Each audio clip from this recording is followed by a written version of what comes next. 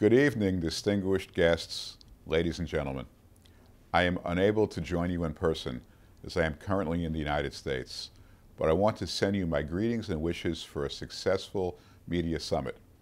I would also like to share a few thoughts with you on how I see the relationship between the U.S. and Israel from my vantage point as U.S. ambassador and the role of the media in strengthening the ties between the diaspora and Israel.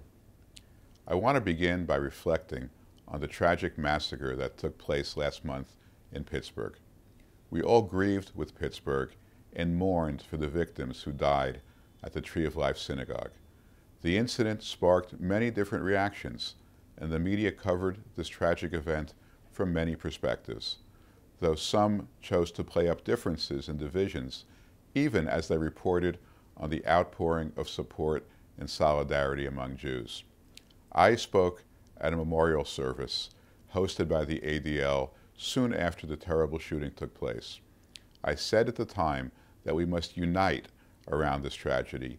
It is the response the victims deserve and the only response that will assure the killer's ultimate failure. My message today is the same. To honor the memory of the victims, let us redouble our efforts to love each other, to respect each other, and most importantly, to unite against the true forces of hatred and evil and eradicate them forever. I am proud to say that under President Trump, the U.S.-Israel relationship is the closest it has ever been. The most tangible evidence of this is President Trump's recognition of Jerusalem as Israel's capital on December 6, 2017. That historic decision was, as he said at the time, nothing more or less than a recognition of reality. Today, we are blessed to have a president who embraces the truth, whether with regard to Jerusalem, with regard to the unacceptability of Iran's malign activity, or with regard to the anti-Israel bias at the United Nations.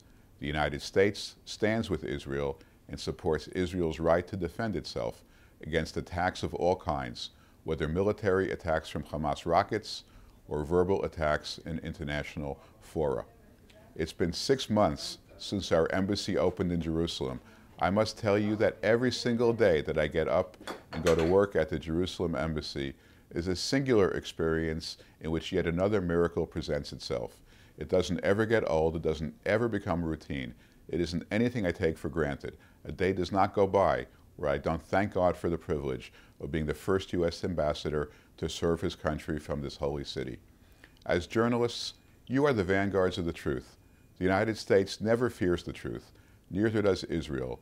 Our goal is to get the truth out and through the fog and noise.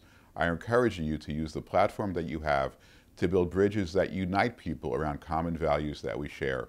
I know that we have much more that unites us than divides us. לצערי אין יכול להיות איתכם הערב במקום היפה הזה בבירת ישראל ירושלים. אני מאחל לכם הצלחה רבה בכינוס ומקווה לראות אתכם כולכם לשנה הבאה בירושלים. You're all doing an amazing and incredibly important job. May God bless you. May God bless Israel. And may God bless the United States of America. Thank you.